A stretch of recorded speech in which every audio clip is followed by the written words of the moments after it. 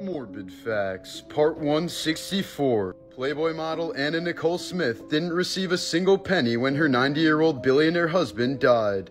Oil tycoon J. Howard Marshall never included her in his will and left his $1.6 billion estate to one of his sons. Anna was almost completely broke by the time she died of an accidental overdose in 2007. 17-year-old Liam Ashley's own parents pressed criminal charges against him for using their car without permission. They also refused to pay his bail so that he would be sent to prison and hopefully learn his lesson. But while being transported in a prisoner van, Liam was viciously attacked by a dangerous offender and killed. In the 1980s, child serial killer Robert Black murdered 4 little girls and assaulted many more. He was finally caught after a neighbor reported seeing a young girl being driven away in his white van. Coincidentally, the police officer who opened the van door found his own daughter tied up and gagged in the back seat.